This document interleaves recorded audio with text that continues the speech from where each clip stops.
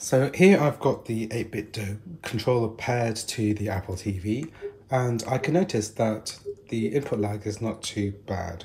It actually feels very responsive when we're accessing the menu screen here, and this is actually fine. However, now I'm going to add my Xbox One wireless controller as well, so I'm going to pair this up too, and that's now connected.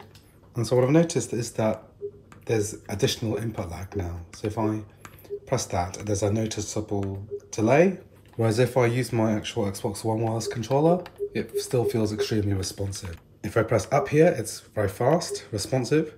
However, if I press down here, there's a noticeable lag involved now, lag that wasn't there before.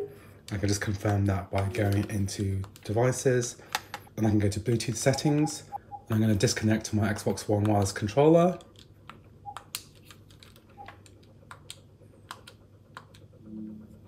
And now this feels like noticeably faster now.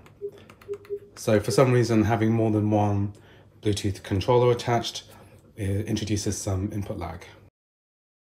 Anyway, I hope you found this video useful. I've got lots of other tutorial videos on my channel, including some 8bitdo firmware updates and also pairing tutorials. If you like the video, please like, please subscribe, and I'll see you in the next video.